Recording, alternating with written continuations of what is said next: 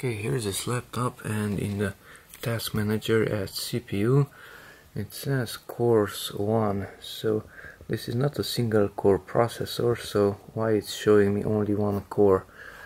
It's a Dell Latitude E5550.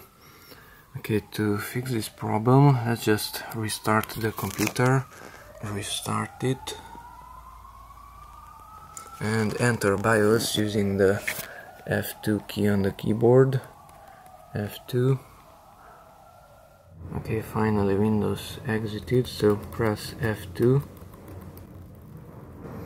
Okay, and we're here in the BIOS, and let's go here to Performance and open it with the right arrow. Use the arrows on the keyboard, and here we have multi-core support.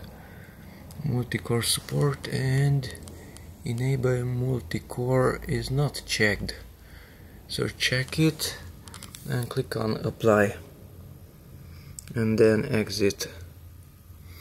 Okay, now enter Windows and we will check it again.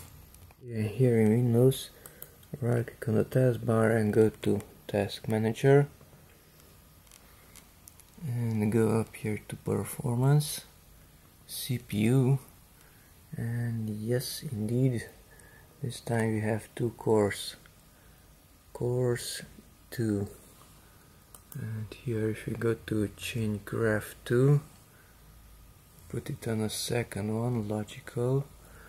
Now we have two physical cores and two logical cores.